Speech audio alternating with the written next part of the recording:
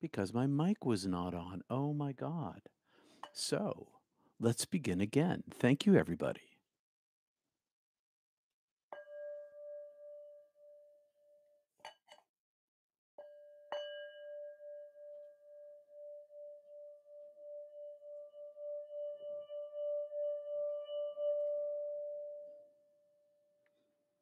There we go. Peace to you all, and good morning. Welcome to Not Church. No doctrine, no dogma, just mysticism. I'm called Reverend Peter Panagore, MDiv. Call me Peter. That's just so that you know I've got credentials. Suffering begins to end when, in the dark night of our souls, our minds grow tired of desire and reasoning. Today, we're going to talk about the fasting of the heart, the wisdom of unknowing. It's a greater pleasure. It's purgation, illumination, and it leads to union. The goal of Not Church, it isn't knowledge. The goal is unknowing. And you can read all the books you want on mysticism. Got a stack of them over here and another stack of them over there. And I whack my mic at the same time. And I got a bunch of them over there and that shelving. And there are libraries full of them. And you can read them all if you want to. And that's good because they fill your head with wisdom. Well, other people's wisdom, actually. The holy thoughts of mystics like Lao Tzu and Patanjali and Rumi and Hafez, Jesus, Teresa of Siena, and among hundreds of others, of ancient wisdom writers. And you can learn about what they thought. And these teachers, they fill our heads with understanding and wonder.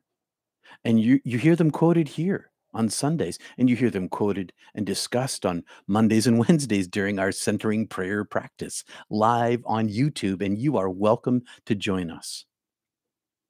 And we begin each Sunday morning with a brief centering prayer practice before we get into the deeper things that I just mentioned a moment ago, in order to energize and tune up and tune into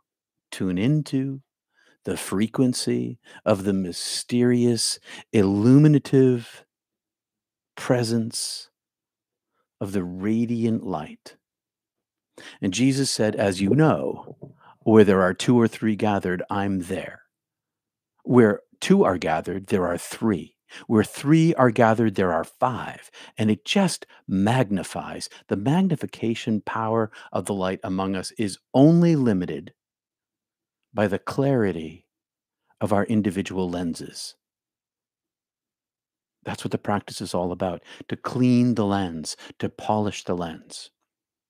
When we practice together, we illuminate each other.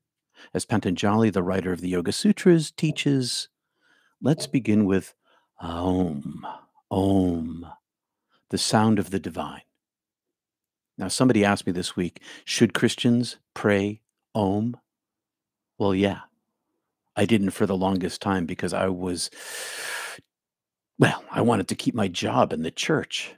And I had a buddy who joined the Unification Church. He got kicked out. That was a lesson to me. Keep my mouth quiet about the things that aren't theologically acceptable. But yes, let's begin with the Om. Maybe you should pick up the practice. Maybe it'll help you like it's helped me. This begins with a belly breath and it fills up the lungs, and we release the belly first and then the lungs second, and we slowly empty ourselves as we hear resonating in right up to the third eye. And we follow this morning with, after 3 ohms, relaxing with centering prayer breath, which is basically belly breathing. If you ever sang or you ever danced or you ever public spoke, it's all about the belly breath, while holding your prayer mantra, your chant on your breath like a chickadee on your palm. No sudden mental moves, just the calmness of your heart, the gentleness of the movement of your breath, and the peacefulness of your mind. And when your mind wanders, you simply come back to your prayer again, to your chant.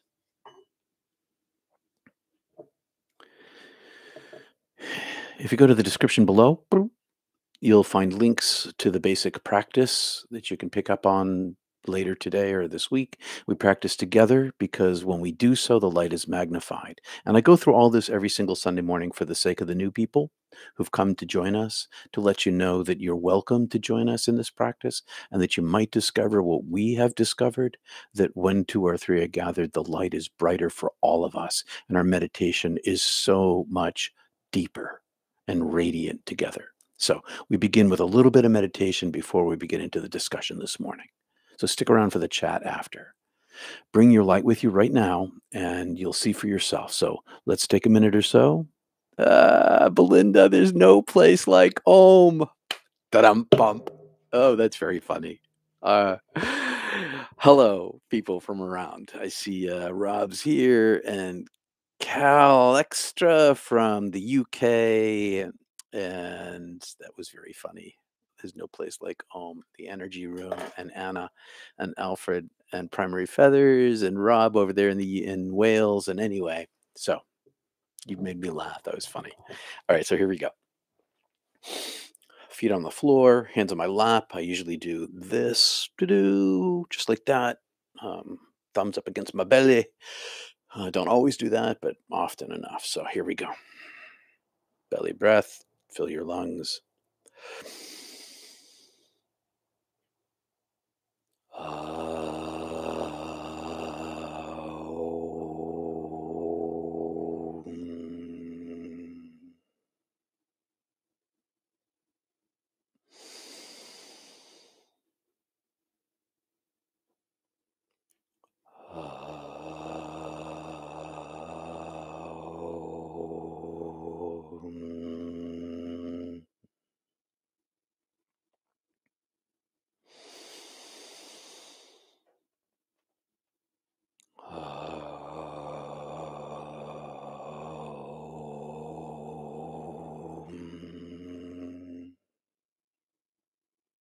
Relax.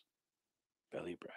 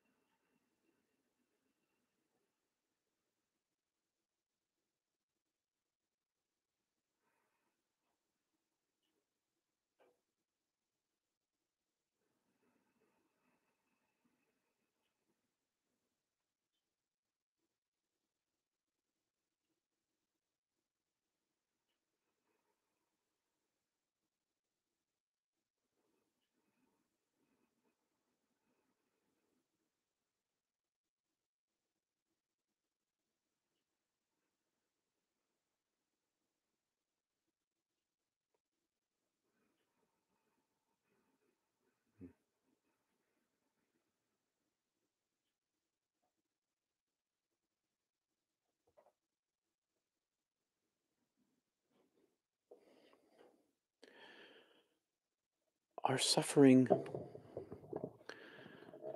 of ignorance here below the veil begins to end when, in the dark night of our souls, of our minds, and when that dark night, well, when we begin to grow tired in that dark night of desire and reasoning, because we cannot reason our way to God. Knowledge isn't going to bring us there. An accumulation of all of the knowledge and all of the mystical books ultimately won't help us. Book knowledge isn't wisdom. Belief isn't wisdom. Rules, laws, doctrines, and dogmas, they're more like constraints, like handcuffs. These aren't wisdom. Knowledge may be a weapon, sometimes it is, of oppression, but it isn't wisdom. The beginning of wisdom comes in the suffering of the dark night of our souls when our minds tire of desire and reasoning. Desire and reasoning, they aren't bad or wrong or evil, and neither is reading all the books. They simply are eternally fruitless. They don't attach us to the vine. They don't dunk us in the river. They can't satisfy the empty places inside us. It's like knowing everything there is to know about the river: its origin, its depth, its temperature, its chemical makeup, its flow, where it goes, how it gets there, but never getting wet, never getting in the water. These things, desire and reasoning, they're not bad. They just can't satisfy us. So what can? That's one thing you can learn from the ancients, is that all these things that are things, none of those things can or will ever satisfy us. Unknowing is the beginning of wisdom. Unknowing is a Taoist mystical metaphor so similar to the end of reasoning and desire, to the dark night of the soul. Because the desire for unknowing arises when one realizes reasoning and desire simply won't do. And unfortunately, what breaks us open? Suffering is what breaks us open. And you may ask, and you probably have, why, if God is love, is there suffering?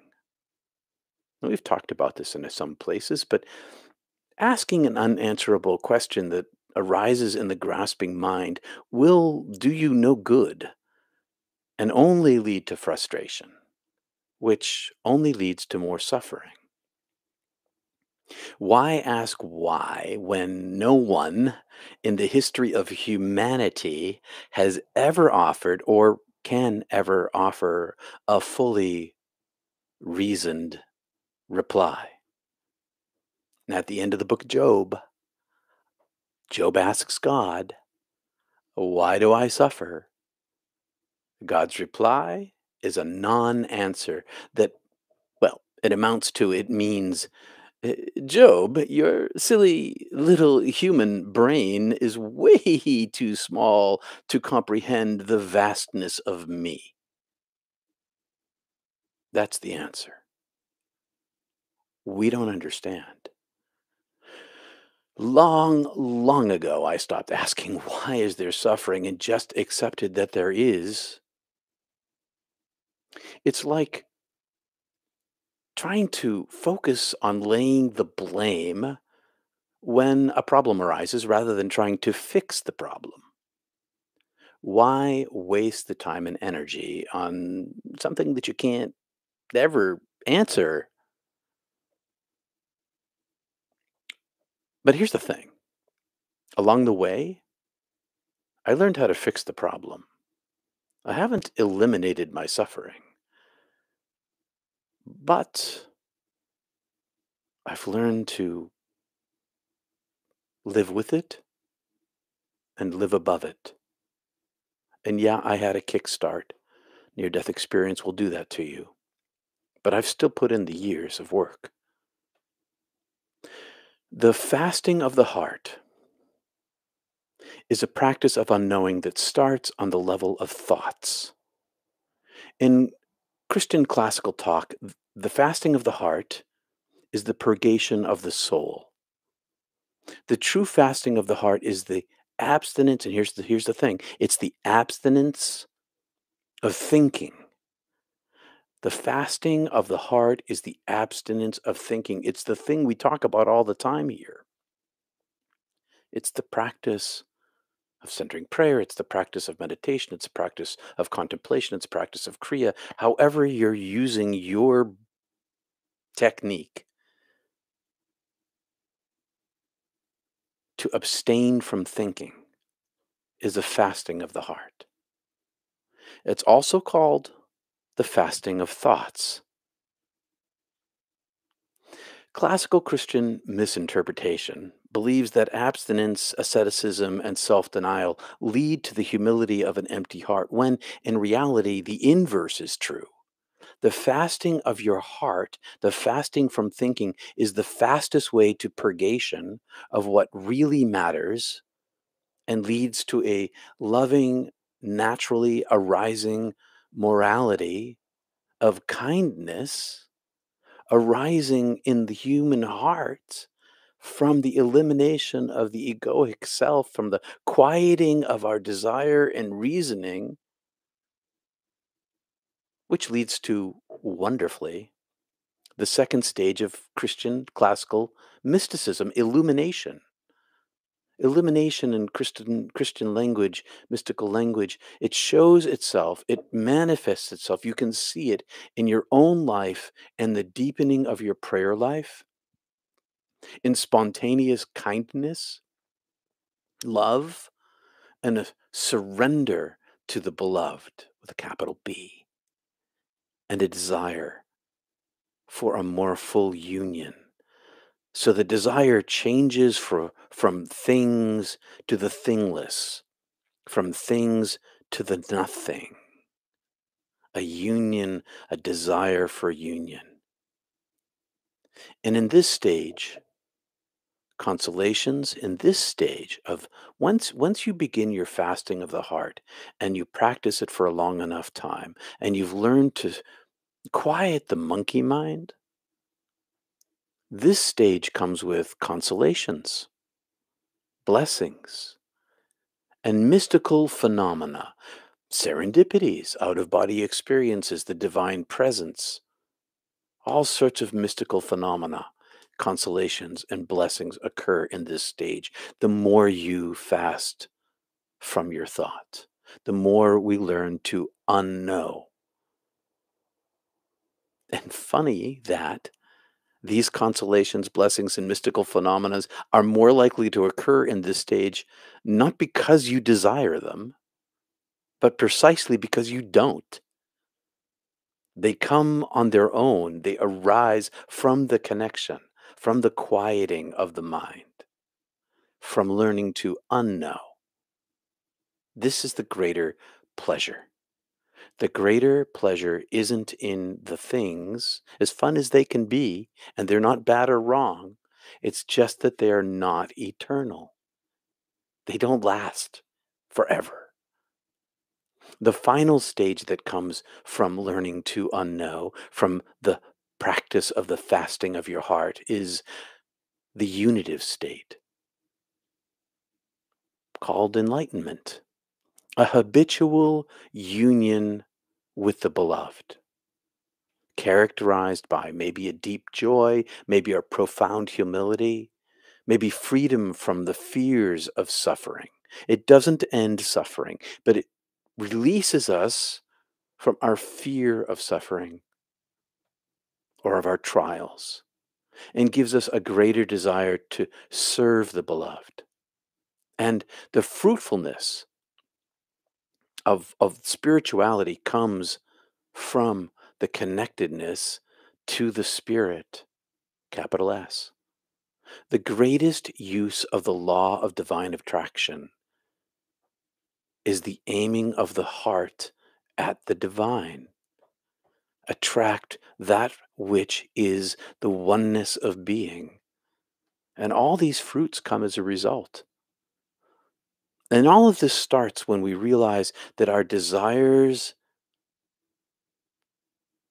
and our attachments and our reasoning can't bring us to the holy.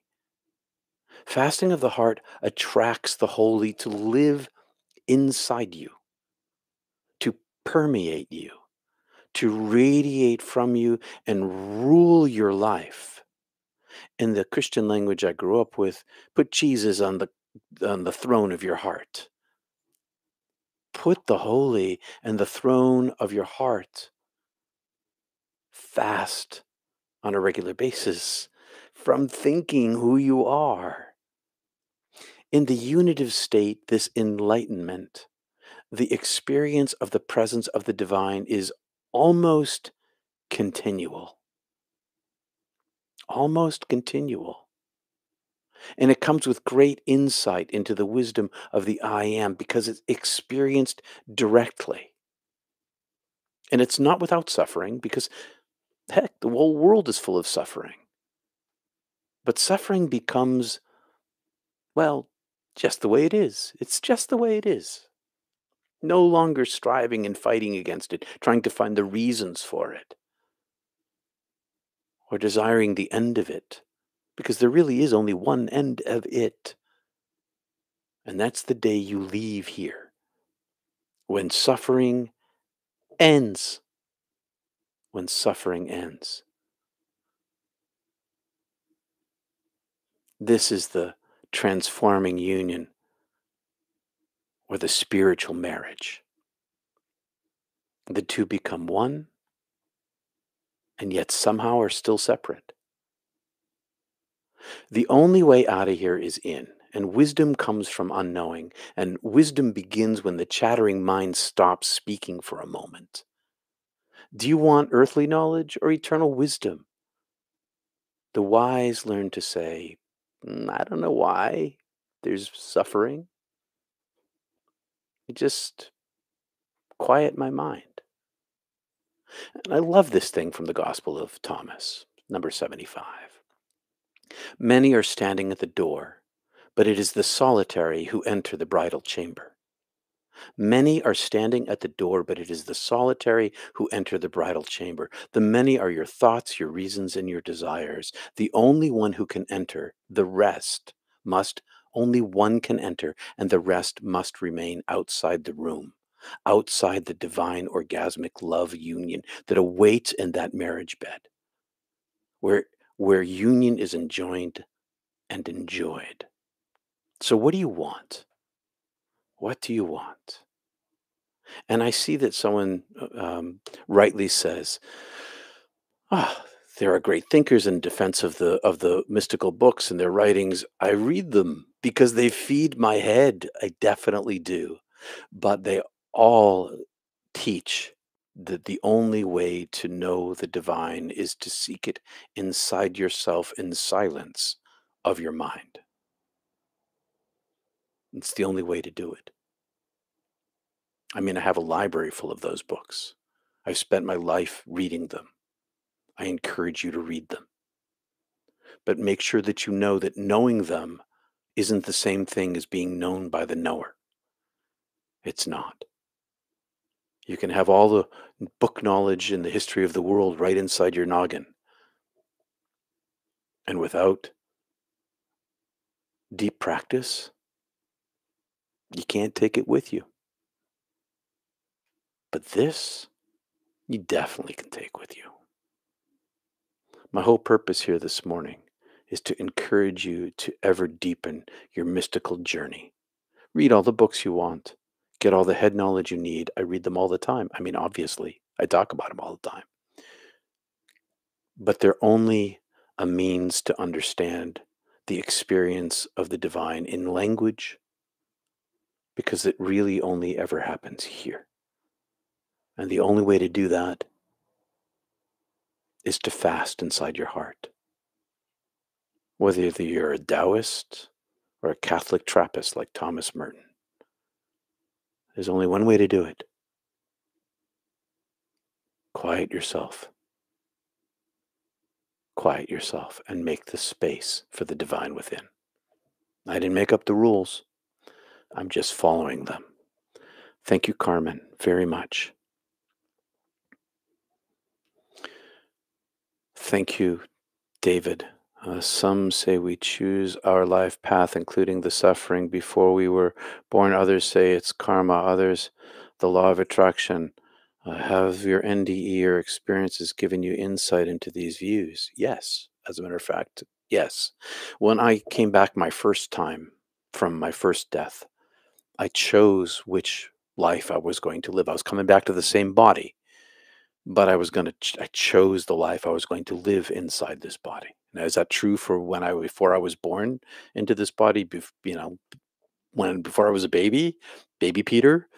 I don't know. That's beyond my knowledge. But I can say that I've traveled enough in other countries and seen such great suffering in hospitals that I gotta wonder whether someone would choose to live a life where horrible warlike devastation happens to you personally. What kind of, it's just, uh, I don't even ask those questions. Did I choose this path? I can't know that. I can only guess. I know that I chose the life I'm living now. Did I choose to be born as Peter in the first place? I don't know. Does it matter? Do I spend my life trying to answer that question, or do I spend my life getting rid of the Peter who isn't really me anyway? Is it karma? Is it choice? It's, to me, it's like theology. We're all guessing. Theology is all about guessing. Mysticism Mysticism is about experience and the understanding that all knowledge is partial and that there's much more that we don't understand than we do understand, that my ignorance is vaster than my knowledge, that my ignorance is vaster than my wisdom, and that the only wisdom that I have available to me is the connectivity to the divine itself. I know people want to know why they're here and what their purpose is, and did they choose this suffering life? Did I choose my cancer? Did I not choose my cancer? If it helps you think that, if it helps you to face your cancer, to think that you chose it, that's okay.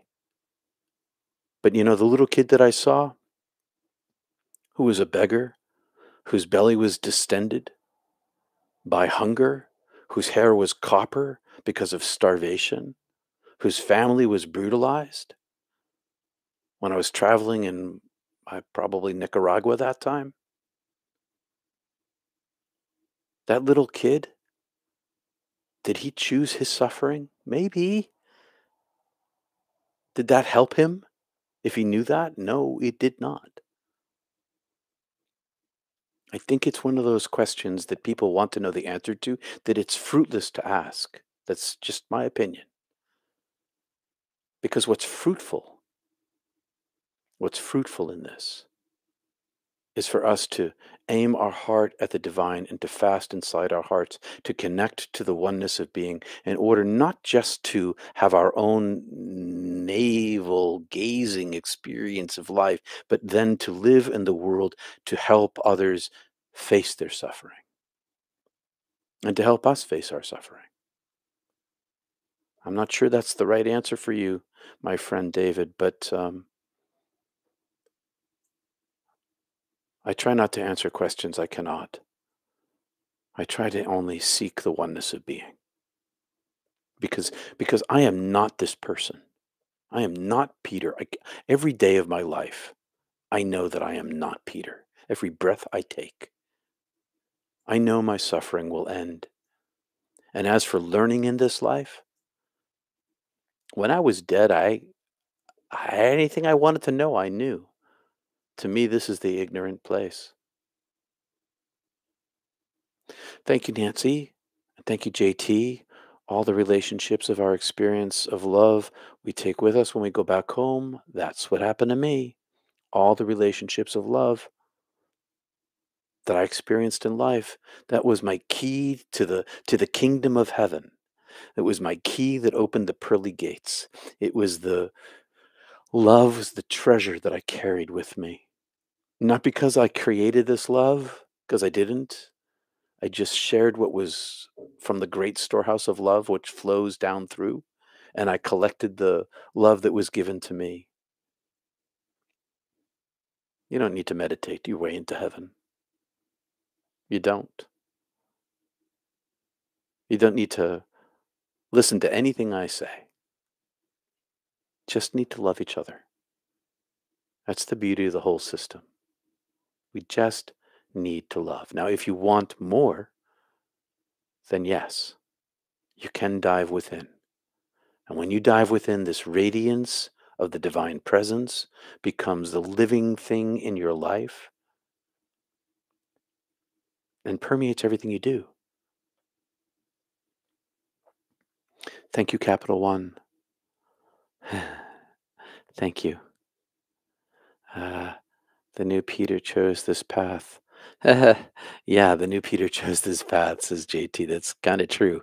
I did, but I chose it when I was sort of coming as I was leaving my soul self and weaving back into my astral self, as I was projecting back into my body, being projected like a rocket ship back into my body again. Hey, I want to say that if not churches ever touches you or helps you or makes you think, if I only make you think, I'm not the answer man. I'm not like the guru. Gee, I am just a guy on my spiritual journey trying to communicate the divine presence that lives inside of me and to seek the oneness of being for myself and to share it, to get out of the way so it can share itself through my imperfect self. But if not church has ever touched you, not church has ever touched you or helped you grow spiritually, please subscribe, click the alert button, like the video, tell your friends about us. This is a great place to have spiritual conversation. We're going to meet at the top of the hour for Mystic Tea Salon. Don't forget about that. That's at peterpanagore.love. Mystic Tea Salon at the top of the hour. It's a Zoom thing. And I want to thank everybody who gave support last week through PayPal, Venmo, Patreon, and here on Super Chat today and last week on Super Chat.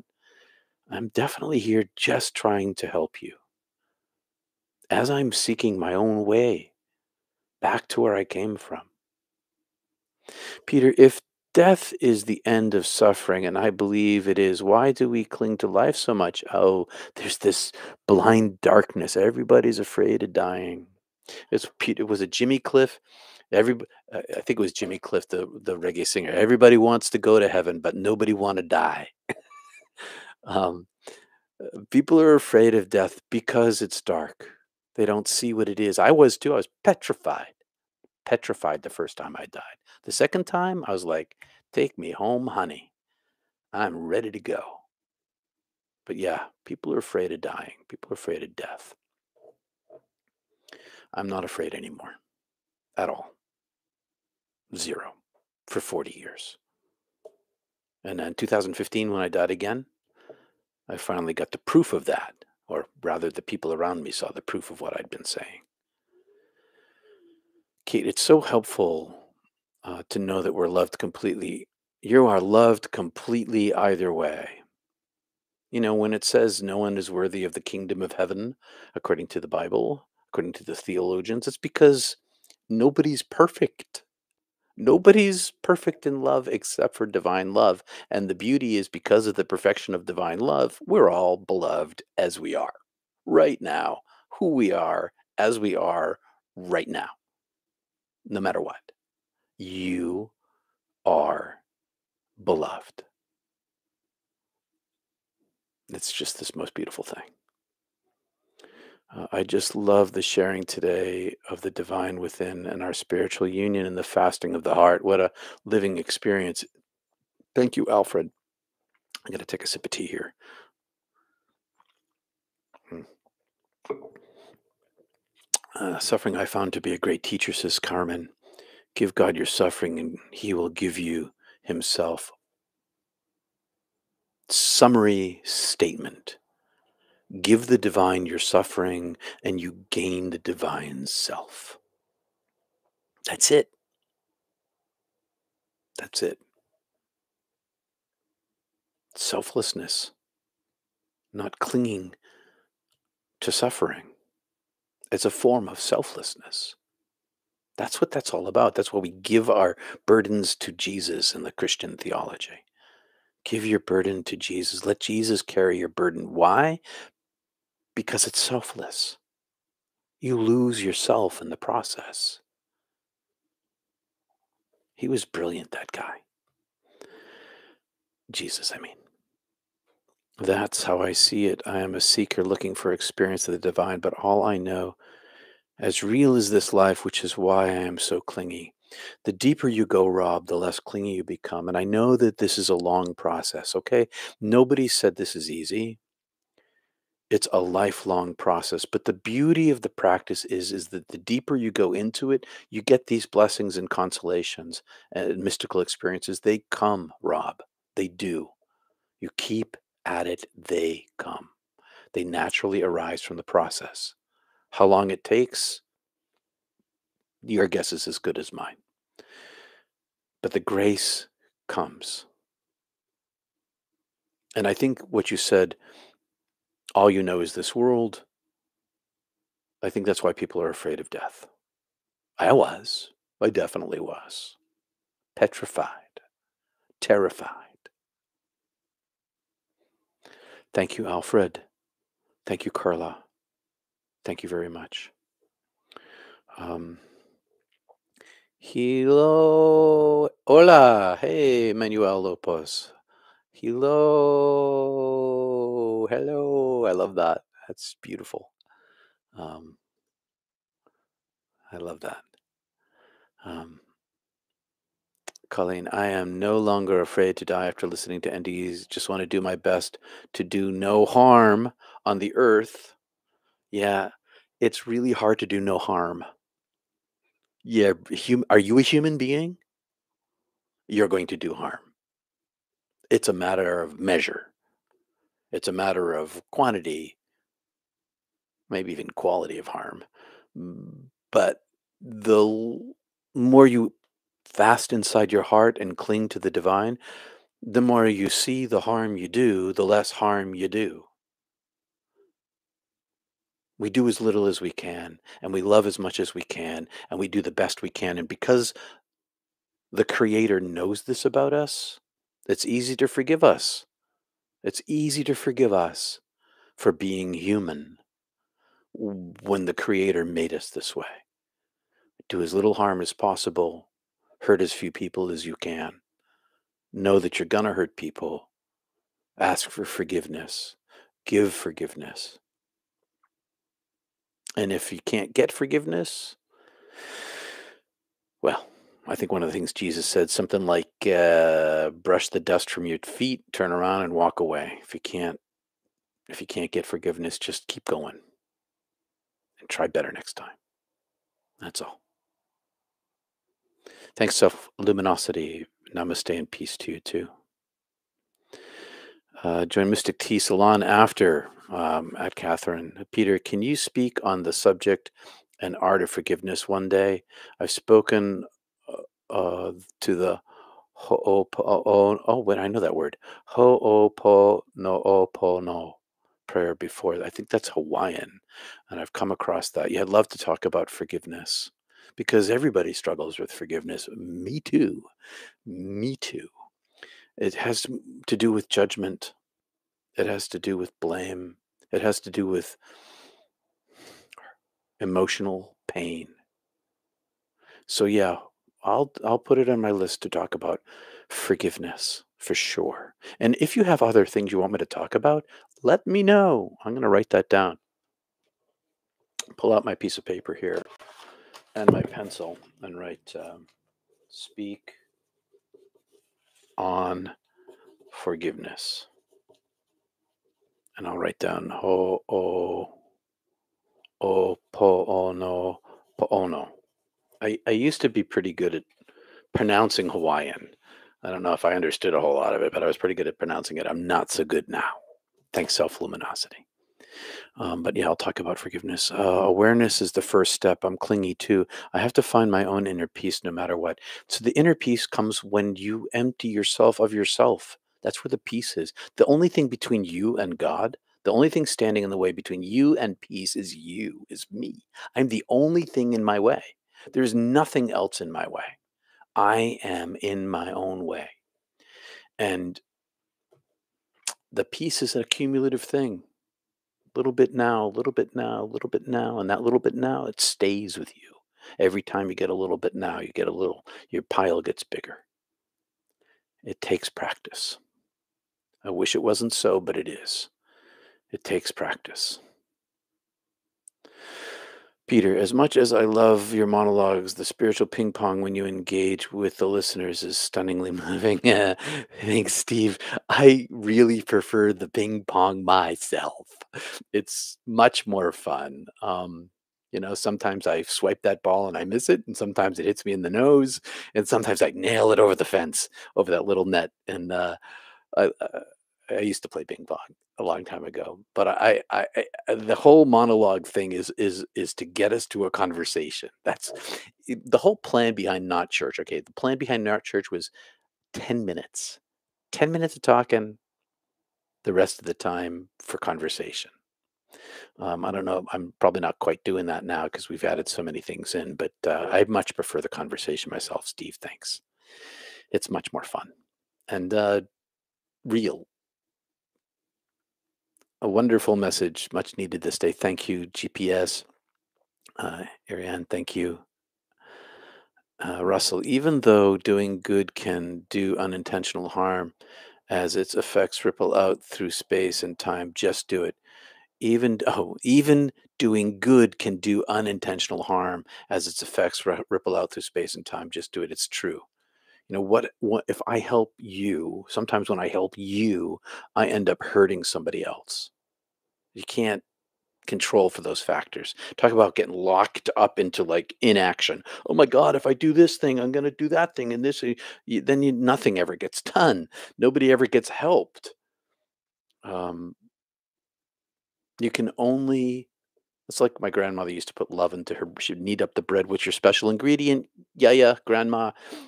Oh, it's love, Peter. Petros, it's love. Um, you can only put love into your actions and let the chips fall where they may. Know that when you help somebody, you might hurt somebody. That's what happens. But the love doesn't get eliminated. The love continues to ripple out. A great topic for forgiveness. Yes, we'll put that down for sure. You're welcome, Cal Extra. Thank you for your answer, Peter, and for everything you do here. You're welcome, David. Thank you very much. Just like I said, I'm just a schmo, trying to do it, live my life, and uh, live the contemplative, mystical life in my interior in the context of the world, and try to. My real goal is to be a channel of the peace. Saint Francis, make me a channel of your peace. That's really all I want to be. What do you want to be when you grow up? I want to be a channel of peace. Kid, get a job. So, yeah, it doesn't pay well, but the eternal benefits are spectacular. Um, I don't know if that was funny for you, but it was funny for me. The way you share your message is full of compassion, encouragement, strength to those who choose to integrate in their own consciousness. Blessings, fellow NDE brother. Thank you, Ruth. Compassion, humility, forgiveness, non-judgment, all arise from the fasting of the heart. These are the blessings and the consolations and the gifts. These things come when self is lessened, when attachment to reason and desire for result are eliminated. These things arise naturally because they are who you are already. It's not so much that there are new things added to us, so much as the old crappy stuff, the crust that's in the way, the veils of thickness get peeled away, and these things just come out on their own. that old trope, um, with Jesus in the sand. There's two footprints in the sand, and suddenly there's one set of footprints in the sand. That's when I was carrying you, says Jesus. Um, totally true. Be carried by the divine by giving up yourself. And all these things, the radiance of the presence of the divine speaks through your hands then. It comes through your throat. It emanates from your eyes. It radiates into your life. And all these blessings arise from it. From not desiring, from not trying to reason your way out, just from attaching to it. So let me ask you this. Hi, Vicky. Thank you, Vicky, very much. Oh, thanks, Charlie. It's trying to be funny. Um, so how old is writing? When was cuneiform first written?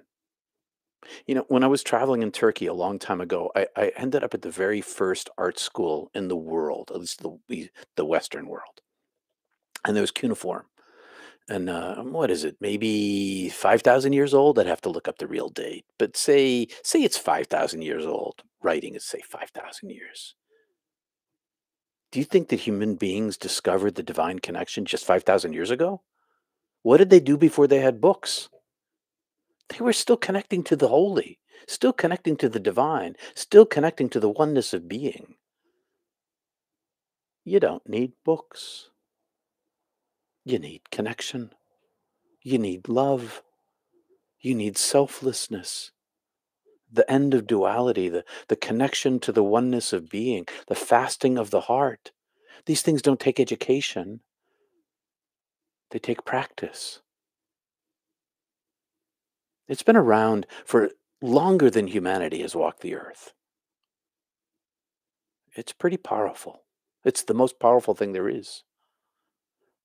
And when we join in this together, walls are eliminated, enemies become friends, belief systems disappear. Because what matters more than belief systems, who's right and who's wrong, is who's loving, who's caring, who's kind, who's selfless. Those don't know political party. They don't know cultural construct. They don't know religion. They know humanity. They know love. Much love and blessings to everyone. So grateful for the insights and love shared here today. Thanks, Belinda Barbo. Thank you very much. Um, thanks, MG. St. Francis prayer, my fave too, Wanda. Make me a channel of your peace. If you don't know that prayer, it's worth looking up. Make me a channel of your peace. Where there is hatred, let me sow love. Where there is ignorance, and on it goes. Let me sow. I don't remember the next line. Somebody else does. Glorious divine. I'm a glorious divine schmuck. Yes, I am a. That's why I love the clown. I know lots of people don't like the clown, like as a thing, because it's scary for a lot of people. But I like the fool. I like the fool in Shakespeare because the fool is always the wisest person in the play. The clown can be the wisest person too. I'm definitely just a schmuck for God. That's my job. I'm like God's janitor, or yeah, cleaning up my own mess. That's what I do. I clean up my own mess inside myself. I think cuneiform is from 3000 BC. Thanks, Carl. That's kind of what I thought it was. So that's about 6,000 years ago, 5,000 years ago, 5,000 years ago. Yes, mystics who were illiterate. Yep. Don't need to be literate. You don't. They looked deeply within and deeply into each other's eyes and just knew. Yep. You look inside someone's eyes and you stop thinking of yourself. You see the light, especially if they are doing the same with you. You can block it. You can pretend that it's not there. Or you can open up the gates and let it flow out. So much effort to keep the gates down. It takes so much energy. Let's see what else. My mother used to say, you read too many magazines, as in just believe in yourself. Knowledge is a good thing. I read a lot of magazines, but none of them help me find the divine ultimately. The only thing that does that to me. Why have I spent my entire life, 40 freaking years, in meditative practice? Talk about unproductive use of time. How much time? I wonder if I piled up all the time I spent sitting or doing yoga, being unproductive, or walking in the woods in nature, or sitting by a stream listening. Unproductive time. What are you doing with your life, young man? Old man.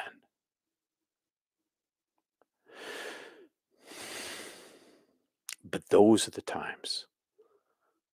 Those are the places where the eternal treasure mounts up inside us and rests in our palms like a piling heap of gold dust,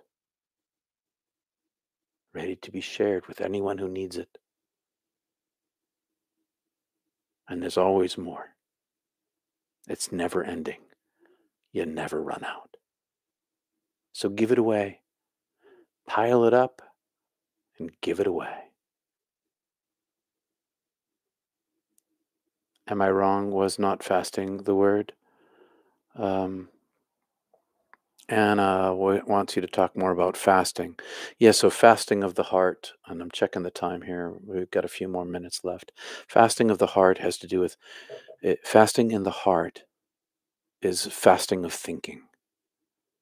We take.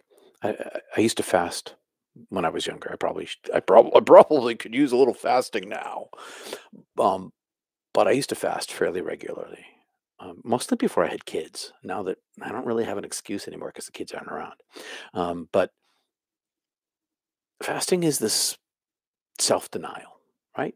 You deny yourself the thing your body craves.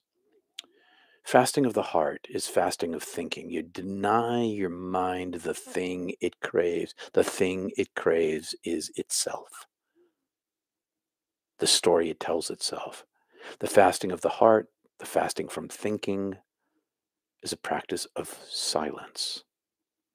It's centering prayer, or by any other name, contemplative meditation, what the dervishes do, one hand down, one hand up, spinning, Tai Chi, whatever form it takes, where you cease with intent and breath to focus on yourself. You fast from your thinking. That's what meditation is. Meditation is a fast from thinking. And the reason why it's fasting in the heart is because if the heart is aimed towards the oneness of being, towards the beloved, inside the bedroom chamber waiting for you, all hot and bothered for you, that's where the connection happens. When self ceases to be in the way, where the two merge into one, where self no longer matters. It's a scary thing to give up yourself until you realize you're not who you thought you were. And then it becomes what you want. It's hard to give up myself, but to do that unless there is two selves, one giving up the other. So that's no good. Now you give up yourself. You give up yourself and you find who you are, because this person, Peter, my Peterness, it's not me. This is where I live. This is my rental unit. This is my Airbnb. I'm a temporary visitor inside this thing of mine.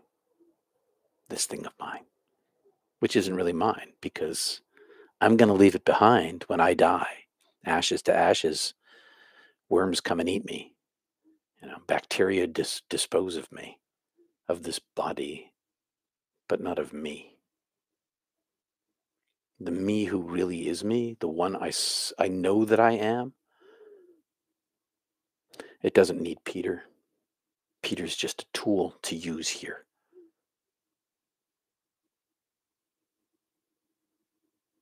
The reason why you read all of the wisdom books in the history of the world, all of Rumi and Kafir and Jesus, is to let you know that you're not alone in this process. Let you know that others went before you and walked this path. There is value in those books. If the only value you find in those books is to know that others walked the path before you, that's enough to keep you going. The loss of self is the loss of self with a little s is the gain of self with a capital S. But from this side of the veil, you can't even see the capital S. And the little s says, no, no, no, I can't see beyond the veil. I'm all there is. Ah! Until it parts, becomes permeable, and then you discover that little s was lying to you. It was just fearful, that's all. Not lying with vindictiveness, just afraid. That's all. Well, my friends, it's been,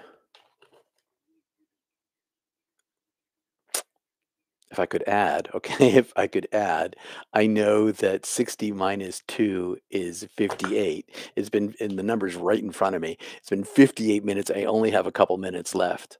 So I'm going to say peace and love to you all and namaste. Like the video. Thanks for the support. Meet me at the Zoom Mystic Tea Salon. I'll see you next week.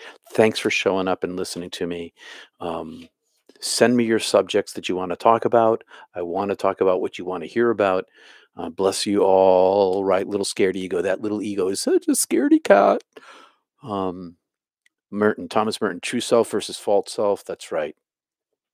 False self, little s, true self, capital S. Totally true. Thanks, Colleen. See you in Not Church, everybody.